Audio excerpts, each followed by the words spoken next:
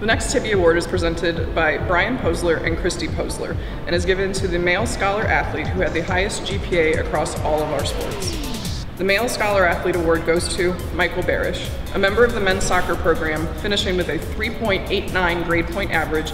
He is a member of Mortarboard, Tomorrow's Teachers, and he has achieved academic all-conference honors as well as an honor student being on the Dean's List for 4 straight years. Congratulations, Michael.